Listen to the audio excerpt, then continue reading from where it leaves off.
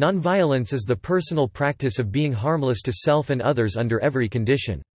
It comes from the belief that hurting people, animals or the environment is unnecessary to achieve an outcome and refers to a general philosophy of abstention from violence.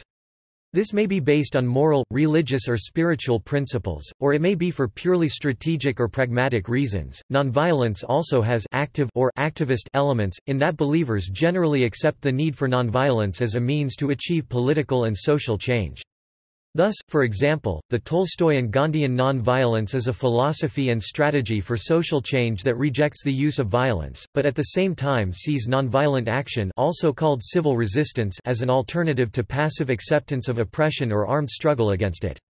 In general, advocates of an activist philosophy of nonviolence use diverse methods in their campaigns for social change, including critical forms of education and persuasion, mass noncooperation, civil disobedience, nonviolent direct action, and social, political, cultural and economic forms of intervention. In modern times, nonviolent methods of action have been a powerful tool for social protest and revolutionary social and political change.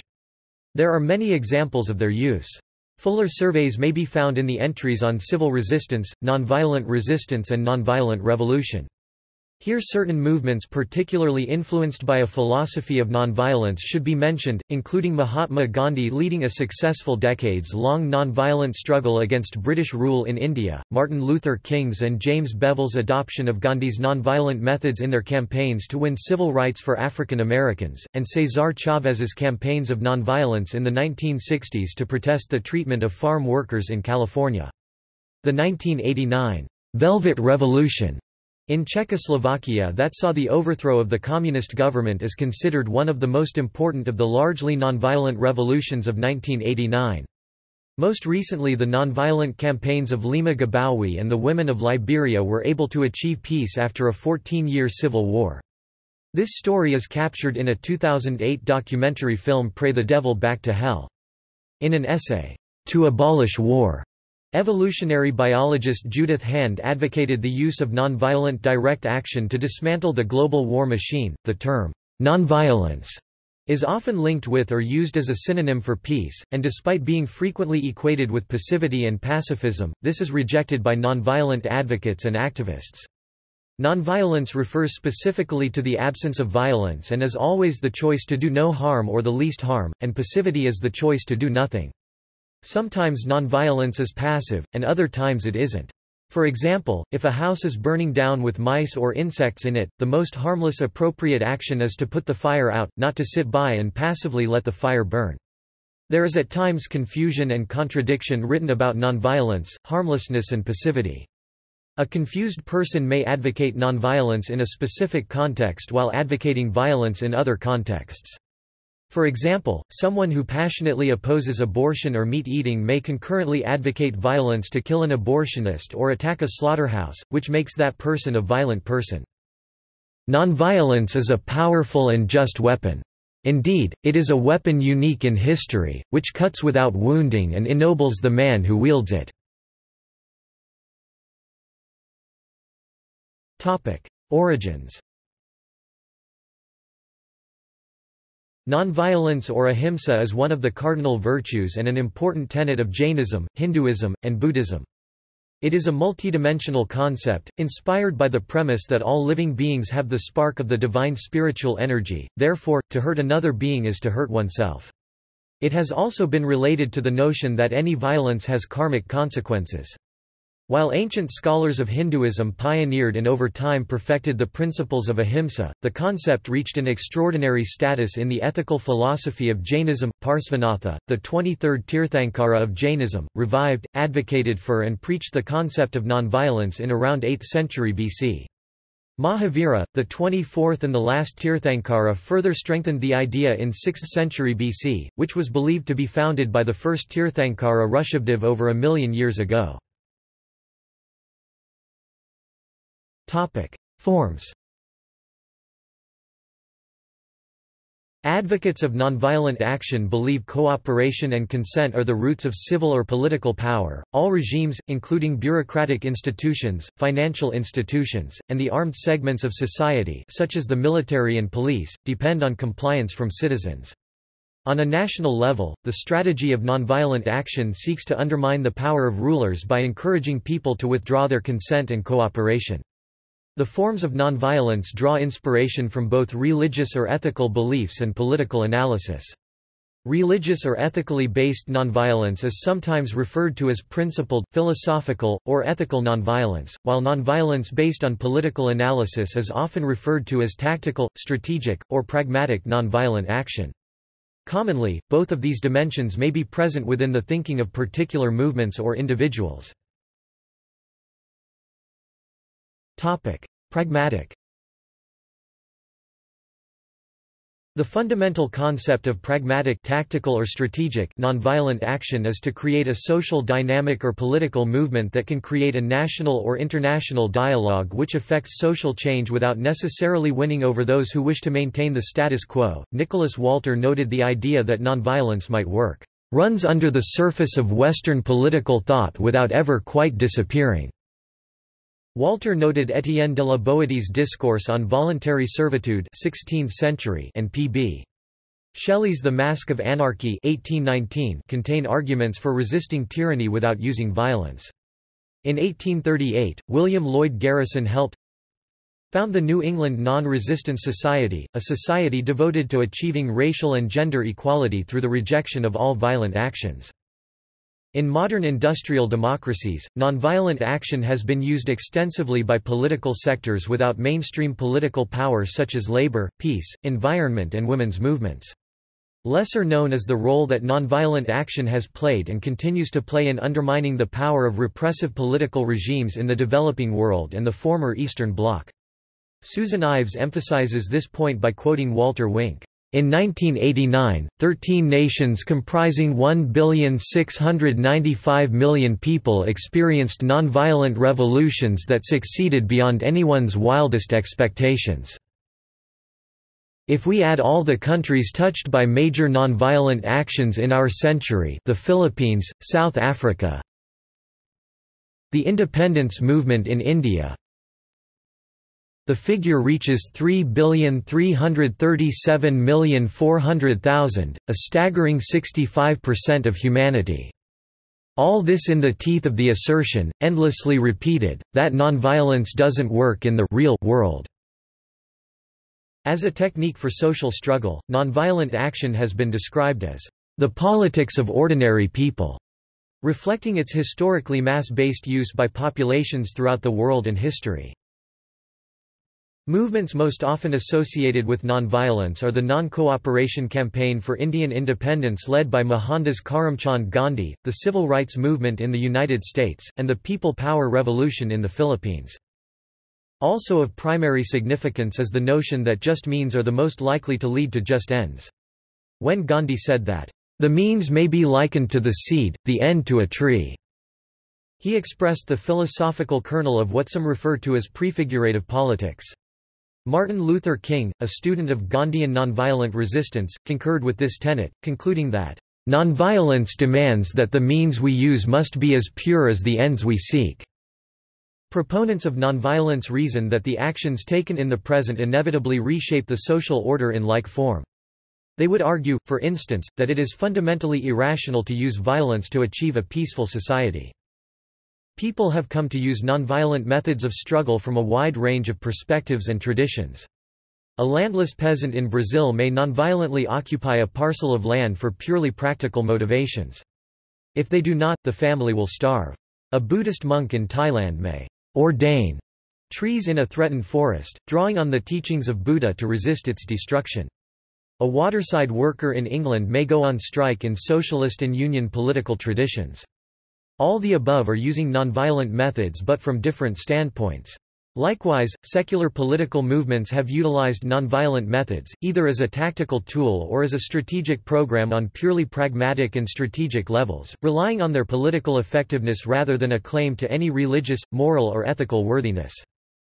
Respect or love for opponents also has a pragmatic justification, in that the technique of separating the deeds from the doers allows for the possibility of the doers changing their behavior, and perhaps their beliefs. Martin Luther King wrote, "Nonviolent resistance avoids not only external physical violence but also internal violence of spirit. The nonviolent resistor not only refuses to shoot his opponent, but he also refuses to hate him." Finally, the notion of satya, or truth, is central to the Gandhian conception of nonviolence. Gandhi saw truth as something that is multifaceted and unable to be grasped in its entirety by any one individual. All carry pieces of the truth, he believed, but all need the pieces of others' truths in order to pursue the greater truth. This led him to believe in the inherent worth of dialogue with opponents, in order to understand motivations. On a practical level, the willingness to listen to another's point of view is largely dependent on reciprocity. In order to be heard by one's opponents, one must also be prepared to listen. Nonviolence has obtained a level of institutional recognition and endorsement at the global level. On November 10, 1998, the United Nations General Assembly proclaimed the first decade of the 21st century and the third millennium, the years 2001 to 2010, as the International Decade for the Promotion of a Culture of Peace and Non-Violence for the Children of the World. Topic: Ethical. For many, practicing nonviolence goes deeper than abstaining from violent behavior or words. It means overriding the impulse to be hateful and holding love for everyone, even those with whom one strongly disagrees. In this view, because violence is learned, it is necessary to unlearn violence by practicing love and compassion at every possible opportunity. For some, the commitment to non-violence entails a belief in restorative or transformative justice, an abolition of the death penalty and other harsh punishments. This may involve the necessity of caring for those who are violent. Nonviolence, for many, involves a respect and reverence for all sentient, and perhaps even non-sentient, beings. This might include abolitionism against animals as property, the practice of not eating animal products or byproducts, vegetarianism or veganism, spiritual practices of non-harm to all beings, and caring for the rights of all beings. Mohandas Gandhi, James Bevel, and other nonviolent proponents advocated vegetarianism as part of their nonviolent philosophy. Buddhists extend this respect for life to animals, plants, and even minerals, while Jainism extend this respect for life to animals, plants, and even small organisms such as insects. The classical Indian text of Tirukural deals with the ethics of non-violence or non-harming through verses 311 to 320 in chapter 32 of Book 1, further discussing compassion in chapter 25 verses 241 to 250, vegetarianism or veganism in chapter 26 verses 251 to 260, and non-killing in chapter 33 verses 321 to 330. Topic: Religious. Topic: Hinduism. Topic: Ancient Vedic texts. Ahimsa as an ethical concept evolved in Vedic texts. The oldest scripts, along with discussing ritual animal sacrifices, indirectly mention ahimsa, but do not emphasize it. Over time, the Hindu scripts revise ritual practices and the concept of ahimsa is increasingly refined and emphasized. Ultimately, ahimsa becomes the highest virtue by the late Vedic era, about 500 BC. For example, hymn 10.22.25 in the Rig Veda uses the words satya, truthfulness, and ahimsa in a prayer to deity Indra. Later, the Yajur Veda, dated to be between 1000 BC and 600 BC, states, "May all beings look at me with a friendly eye, may I do likewise, and may we look at each other with the eyes of a friend." The term ahimsa appears in the text Taittiriya Shaka of the Yajurveda, TS 5.2.8.7, where it refers to non-injury to the sacrificer himself. It occurs several times in the Shatapatha Brahmana in the sense of non-injury. The ahimsa doctrine is a late Vedic-era development in Brahmanical culture. The earliest reference to the idea of non-violence to animals, Pashu ahimsa, apparently in a moral sense, is in the Kapasthala Katha Samhita of the Yajurveda, Caps 31.11, which may have been written in about the 8th century BCE. Boker states the word appears but is uncommon in the principal Upanishads. Kanita gives examples of the word ahimsa in these Upanishads. Other scholars suggest ahimsa as an ethical concept that started evolving in the Vedas, becoming an increasingly central concept in Upanishads. The Chandogya Upanishad, dated to the 8th or 7th century BCE, one of the oldest Upanishads, has the earliest evidence for the Vedic-era use of the word ahimsa in the sense familiar in Hinduism, a code of conduct. It bars violence against all creatures, Sarvabhuta, and the practitioner of ahimsa is said to escape from the cycle of rebirths. CU 8.15.1. Some scholars state that this 8th or 7th century BCE mention may have been an influence of Jainism on Vedic Hinduism. Other scholars state that this relationship is speculative, and though Jainism is an ancient tradition, the oldest traceable texts of Jainism tradition are from many centuries after the Vedic era ended. Chandogya Upanishad also names ahimsa, along with Satyavakanam, truthfulness, Arjavam, sincerity, Dhanam, charity, Tapo, penance, meditation, as one of 5 essential virtues. CU 3.17.4. The Sandilya Upanishad lists 10 forbearances: ahimsa, satya, asteya, brahmacharya, daya, arjava, kshama, driti, mitahara and satya. According to Kaneda, the term ahimsa is an important spiritual doctrine shared by Hinduism, Buddhism and Jainism. It literally means non-injury and non-killing. It implies the total avoidance of harming of any kind of living creatures not only by deeds, but also by words and in thoughts. The epics. The Mahabharata, one of the epics of Hinduism, has multiple mentions of the phrase ahimsa paramo dharma, ahinsa paramo dharma, which literally means, non-violence is the highest moral virtue. For example, Mahaprasthanika Parva has the verse, the above passage from Mahabharata emphasizes the cardinal importance of ahimsa in Hinduism, and literally means, ahimsa is the highest virtue, ahimsa is the highest self-control, ahimsa is the greatest gift, ahimsa is the best suffering, ahimsa is the highest sacrifice, ahimsa is the finest strength, ahimsa is the greatest friend, ahimsa is the greatest happiness, ahimsa is the highest truth, and ahimsa is the greatest teaching. Some other examples where the phrase ahimsa paramo dharma are discussed include Adi Parva, Vana Parva and Anushasana Parva. The Bhagavad Gita, among other things, discusses the doubts and questions about appropriate response when one faces systematic violence or war. These verses develop the concepts of lawful violence in self-defense and the theories of just war. However, there is no consensus on this interpretation. Gandhi, for example, considers this debate about non-violence and lawful violence as a mere metaphor for the internal war within each human being, when he or she faces moral questions. Self-defense, criminal law, and war.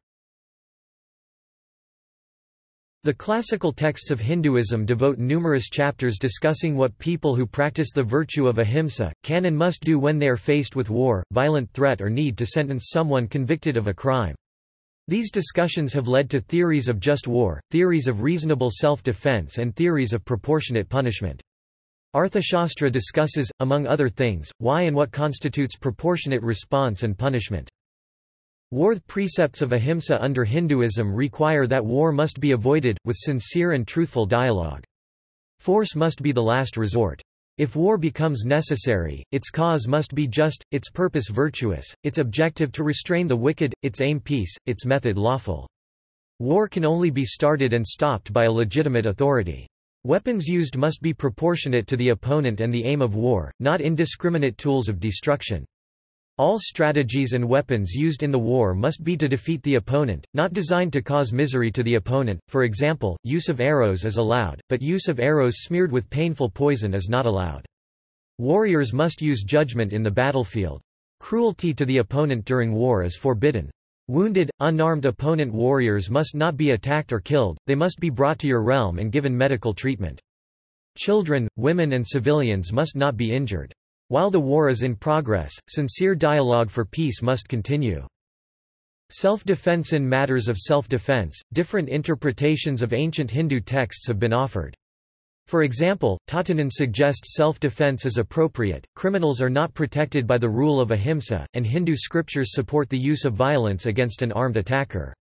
Ahimsa is not meant to imply pacifism. Alternate theories of self-defense, inspired by ahimsa, build principles similar to theories of just war. Aikido, pioneered in Japan, illustrates one such principles of self-defense. Morihei Ueshiba, the founder of Aikido, described his inspiration as ahimsa. According to this interpretation of ahimsa in self-defense, one must not assume that the world is free of aggression. One must presume that some people will, out of ignorance, error or fear, attack other persons or intrude into their space, physically or verbally. The aim of self-defense, suggested Ueshiba, must be to neutralize the aggression of the attacker, and avoid the conflict. The best defense is one where the victim is protected, as well as the attacker is respected and not injured if possible. Under ahimsa and aikido, there are no enemies, and appropriate self-defense focuses on neutralizing the immaturity, assumptions and aggressive strivings of the attacker. Criminal Lautattinen concludes that Hindus have no misgivings about death penalty. Their position is that evil doers who deserve death should be killed, and that a king in particular is obliged to punish criminals and should not hesitate to kill them, even if they happen to be his own brothers and sons. Other scholars conclude that the scriptures of Hinduism suggest sentences for any crime must be fair, proportional, and not cruel. Pacifism. There is no consensus on pacifism among modern Hindu scholars. The conflict between pacifistic interpretations of ahimsa and the theories of just war prescribed by the Gita has been resolved by some scholars such as Mohandas Karamchand Gandhi, as being an allegory, wherein the battlefield is the soul and Arjuna, the war is within each human being, where man's higher impulses struggle against his own evil impulses. Non-human life. The Hindu precept of cause no injury applies to animals and all life forms. This precept isn't found in the oldest verses of Vedas, but increasingly becomes one of the central ideas between 500 BC and 400 AD. In the oldest texts, numerous ritual sacrifices of animals, including cows and horses, are highlighted and hardly any mention is made of ahimsa to non-human life. Hindu scriptures, dated to between 5th century and 1st century BC, while discussing human diet, initially suggest kosher meat may be eaten, evolving it with the suggestion that only meat obtained through ritual sacrifice can be eaten, then that one should eat no meat because it hurts animals, with verses describing the noble life as one that lives on flowers, roots and fruits alone. Later texts of Hinduism declare ahimsa one of the primary virtues, declare any killing or harming any life as against dharma, moral life. Finally, the discussion in Upanishads and Hindu epics shifts to whether a human being can ever live his or her life without harming animal and plant life in some way, which and when plants or animal meat may be eaten, whether violence against animals causes human beings to become less compassionate, and if and how one may exert least harm to non-human life consistent with ahimsa precept, given the constraints of life and human needs. The Mahabharata permits hunting by warriors, but opposes it in the case of hermits who must be strictly nonviolent. Sushruta Samhita, a Hindu text written in the 3rd or 4th century, in chapter 46 suggests proper diet as a means of treating certain illnesses, and recommends various fishes and meats for different ailments and for pregnant women, and the Charaka Samhita describes meat as superior to all other kinds of food for convalescence. Across the texts of Hinduism, there is a profusion of ideas about the virtue of ahimsa when applied to non-human life, but without a universal consensus. Alsdorf claims the debate and disagreements between supporters of vegetarian lifestyle and meat eaters was significant. Even suggested exceptions, ritual slaughter and hunting, were challenged by advocates of ahimsa. In the Mahabharata both sides present various arguments to substantiate their viewpoints. Moreover, a hunter defends his profession in a long discourse. Many of the arguments proposed in favor of non-violence to animals refer to the bliss one feels, the rewards it entails before or after death, the danger and harm it prevents, as well as to the karmic consequences of violence. The ancient Hindu texts discuss ahimsa and non-animal life. They discourage wanton destruction of nature, including of wild and cultivated plants. Hermits sannyasins were urged to live on a fruitarian diet so as to avoid the destruction of plants. Scholars claim the principles of ecological non-violence is innate in the Hindu tradition, and its conceptual fountain has been ahimsa as their cardinal virtue. The classical literature of Hinduism exists in many Indian languages. For example, Tirukural, written between 200 BC and 400 AD, and sometimes called the Tamil Veda, is one of the most cherished classics on Hinduism written in a South Indian language. Tirukural dedicates chapters 26, 32 and 33 of Book 1 to the virtue of ahimsa, namely, vegetarianism, non-harming, and non-killing, respectively. Tirukural says that ahimsa applies to all life forms. Jainism. In Jainism, the understanding and implementation of ahimsa is more radical, scrupulous, and comprehensive than in any other religion. Killing any living being out of passions is considered himsa to injure, and abstaining from such an act is ahimsa non-injury. The vow of ahimsa is considered the foremost among the 5 vows of Jainism. Other vows like truth satya are meant for safeguarding the vow of ahimsa. In the practice of ahimsa, the requirements are less strict for the lay persons who have undertaken anuvrata smaller vows than for the Jain monastics who are bound by the mahavrata great vows. The statement ahimsa paramo dharma is often found inscribed on the walls of the Jain temples. Like in Hinduism, the aim is to prevent the accumulation of harmful karma. When Mahavira revived and reorganized the Jain faith in the 6th or 5th century BCE, ahimsa was already an established, strictly observed rule. Rishabhanatha Adinatha, the first Jain Tirthankara, whom modern Western historians consider to be a historical figure, followed by Parshvanatha the 23rd Tirthankara, lived in about the 8th century BCE. He founded the community to which Mahavira's parents belonged. Ahimsa was already part of the fourfold restraint Kajama, the vows taken by Parshva's followers. In the times of Mahavira and in the following centuries, Jains were at odds with both Buddhists and followers of the Vedic religion or Hindus, whom they accused of negligence and inconsistency in the implementation of ahimsa. According to the Jain tradition, either lacto-vegetarianism or veganism is mandatory. The Jain concept of ahimsa is characterized by several aspects. It does not make any exception for ritual sacrificers and professional warrior hunters. Killing of animals for food is absolutely ruled out. Jains also make considerable efforts not to injure plants in everyday life as far as possible. Though they admit that plants must be destroyed for the sake of food, they accept such violence only inasmuch as it is indispensable for human survival, and there are special instructions for preventing unnecessary violence against plants. Jains go out of their way so as not to hurt even small insects and other minuscule animals. For example, Jains often do not go out at night, when they are more likely to step upon an insect. In their view, injury caused by carelessness is like injury caused by deliberate action. Eating honey is strictly outlawed, as it would amount to violence against the bees. Some Jains abstain from farming because it inevitably entails unintentional killing or injuring of many small animals, such as worms and insects, but agriculture is not forbidden in general and there are Jain farmers. Theoretically, all life forms are said to deserve full protection from all kinds of injury, but Jains recognize a hierarchy of life. Mobile beings are given higher protection than immobile ones.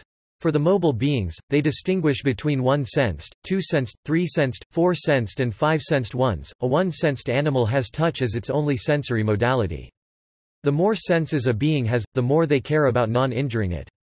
Among the 5-sensed beings, the precept of non-injury and non-violence to the rational ones, humans, is strongest in Jain ahimsa. Jains agree with Hindus that violence in self-defense can be justified, and they agree that a soldier who kills enemies in combat is performing a legitimate duty.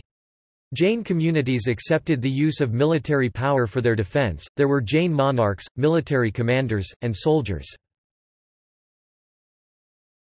Topic: Buddhism. In Buddhist texts ahimsa or its Pali cognate avahimsa is part of the 5 precepts Pancasila, the first of which has been to abstain from killing. This precept of ahimsa is applicable to both the Buddhist layperson and the monk community. The ahimsa precept is not a commandment and transgressions did not invite religious sanctions for layperson, but their power has been in the Buddhist belief in karmic consequences and their impact in afterlife during rebirth. Killing, in Buddhist belief, could lead to rebirth in the hellish realm, and for a longer time in more severe conditions if the murder victim was a monk. Saving animals from slaughter for meat is believed to be a way to acquire merit for better rebirth. These moral precepts have been voluntarily self-enforced in lay Buddhist culture through the associated belief in karma and rebirth. The Buddhist texts not only recommended ahimsa, but suggest avoiding trading goods that contribute to or are a result of violence.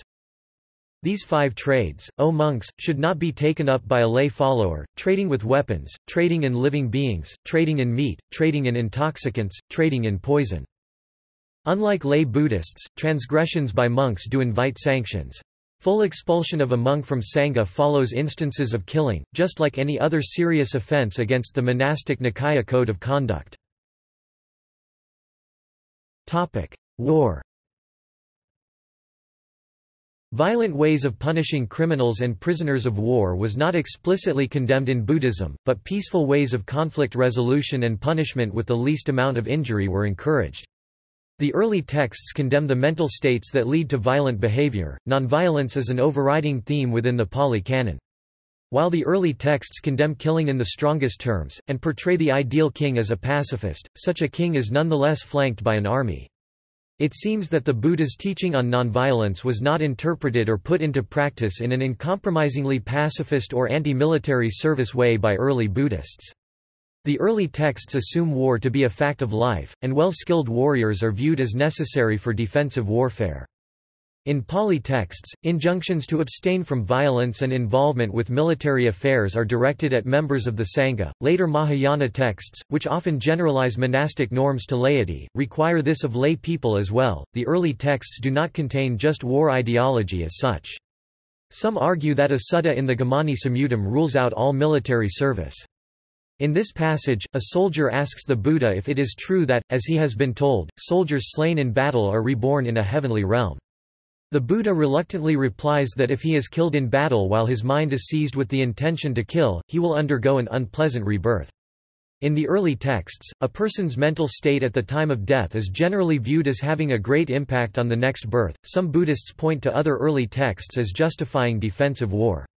One example is the Kosala Samyutta, in which King Pasenadi, a righteous king favored by the Buddha, learns of an impending attack on his kingdom. He arms himself in defense, and leads his army into battle to protect his kingdom from attack. He lost this battle but won the war. King Pasenadi eventually defeated King Ajatasattu and captured him alive. He thought that, although this king of Magadha has transgressed against his kingdom, he had not transgressed against him personally, and Ajatasattu was still his nephew. He released Ajatasattu and did not harm him. Upon his return, the Buddha said, among other things, that Pasenadi is a friend of virtue, acquainted with virtue, intimate with virtue. While the opposite is said of the aggressor, King Ajatasattu, according to Theravada commentaries, there are 5 requisite factors that must all be fulfilled for an act to be both an act of killing and to be karmically negative. These are, 1 the presence of a living being, human or animal, 2 the knowledge that the being is a living being, 3 the intent to kill, 4 the act of killing by some means, and 5 the resulting death. Some Buddhists have argued on this basis that the act of killing is complicated, and its ethicization is predicated upon intent. Some have argued that in defensive postures, for example, the primary intention of a soldier is not to kill, but to defend against aggression, and the act of killing in that situation would have minimal negative karmic repercussions. According to Dr. Babasaheb Ambedkar, there is circumstantial evidence encouraging ahimsa, from the Buddha's doctrine, "Love all, so that you may not wish to kill any." Gautama Buddha distinguished between a principle and a rule. He did not make ahimsa a matter of rule, but suggested it as a matter of principle. This gives Buddhists freedom to act. Laws. The emperors of Sui dynasty, Tang dynasty and early Song dynasty banned killing in lunar calendar 1st, 5th, and 9th month. Empress Wu Zetian banned killing for more than half a year in 692.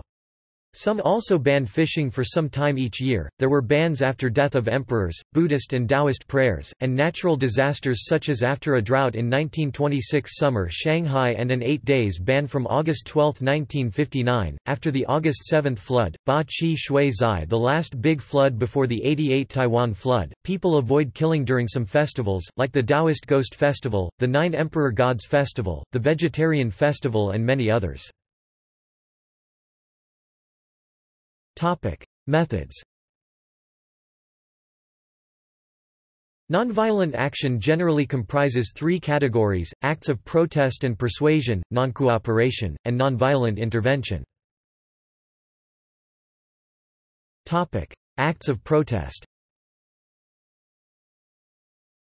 Nonviolent acts of protest and persuasion are symbolic actions performed by a group of people to show their support or disapproval of something. The goal of this kind of action is to bring public awareness to an issue, persuade or influence a particular group of people, or to facilitate future nonviolent action. The message can be directed toward the public, opponents, or people affected by the issue.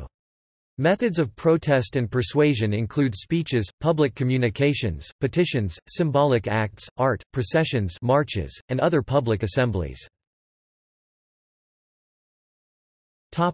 Noncooperation.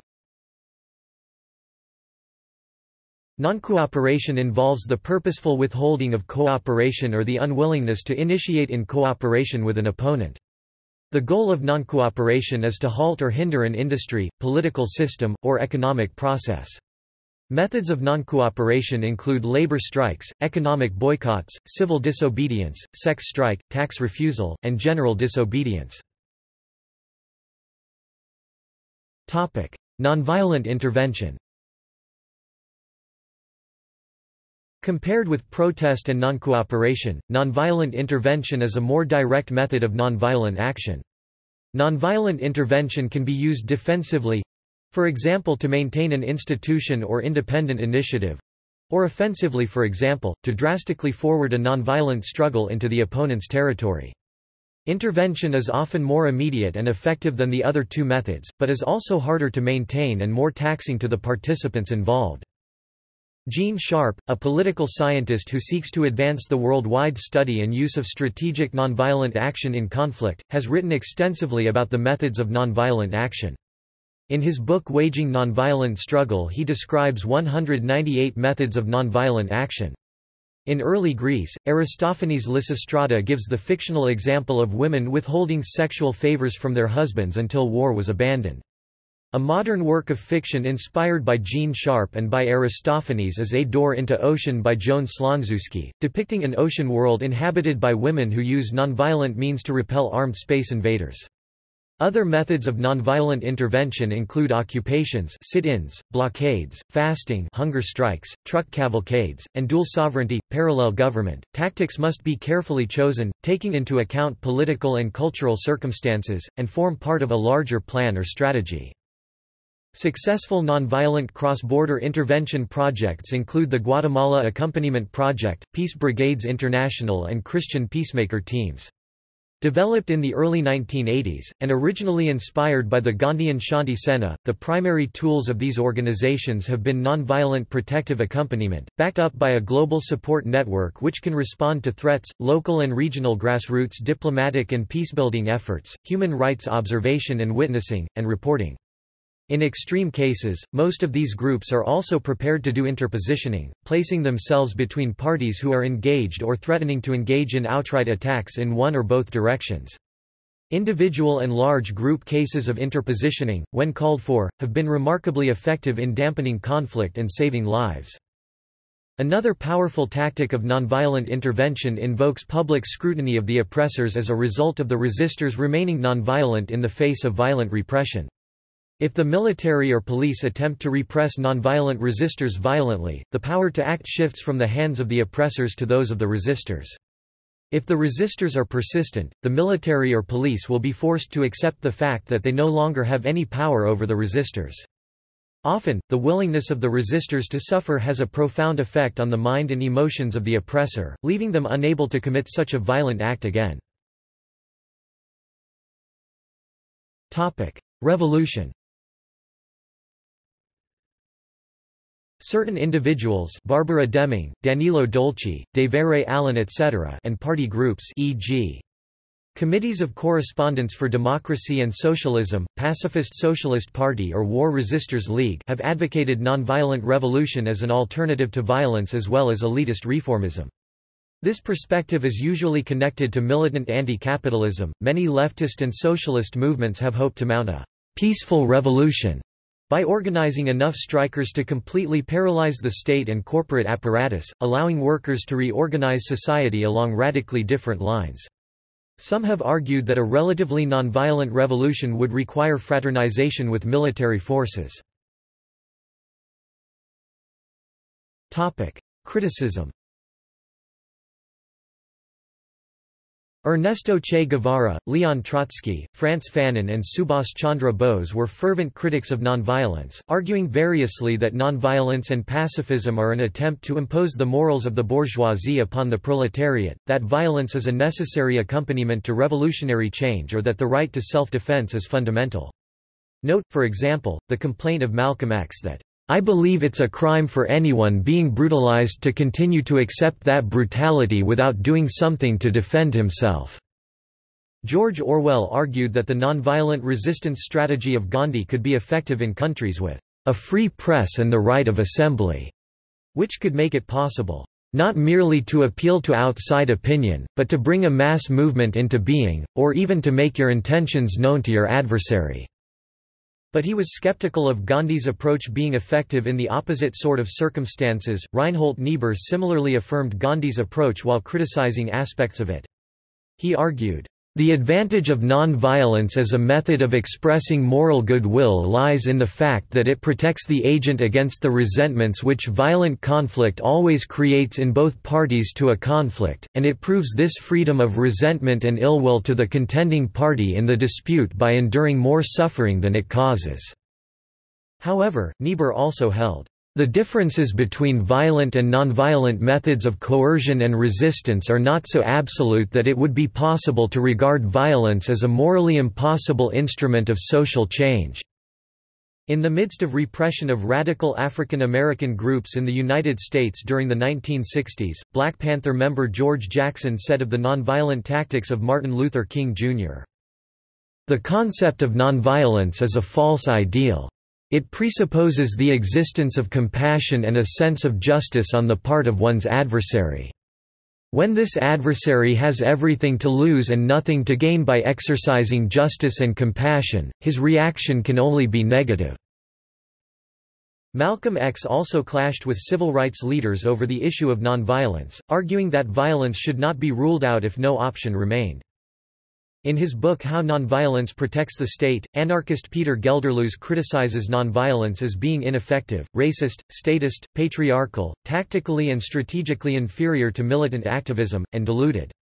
Gelderloos claims that traditional histories whitewash the impact of nonviolence, ignoring the involvement of militants in such movements as the Indian independence movement and the civil rights movement, and falsely showing Gandhi and King as being their respective movements' most successful activists.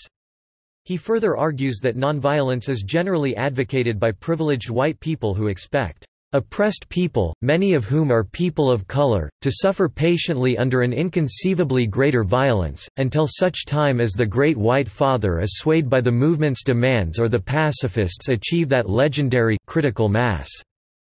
On the other hand, anarchism also includes a section committed to nonviolence called anarcho-pacifism.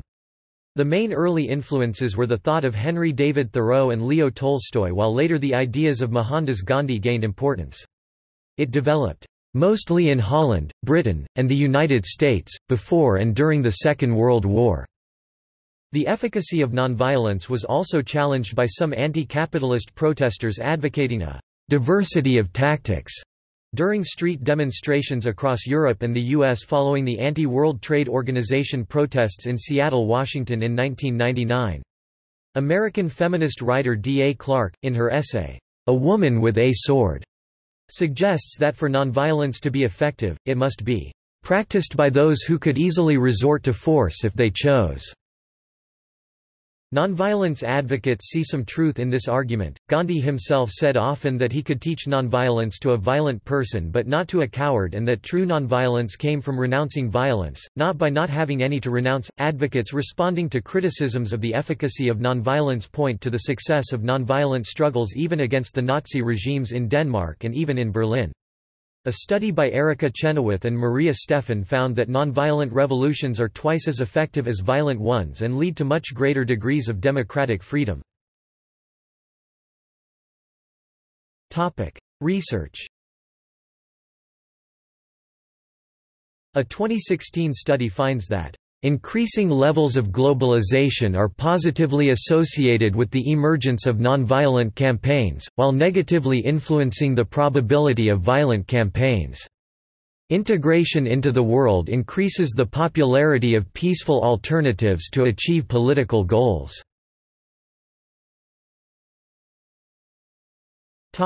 See also: Ahimsa. References. Citations. Sources: Jain, VJK 2012, Acharya Amritchandra's Purushar the Siddhupaya, Realization of the Pure Self, with Hindi and English translation, Vikalp, ISBN 978-81-903639-4-5. This article incorporates text from this source, which is in the public domain. True, Michael 1995, An Energy Field More Intense Than War, Syracuse University Press, ISBN 978-0-8156-2679-4. Further reading: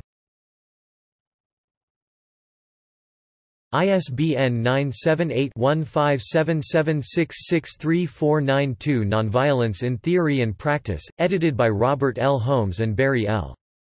Gahn.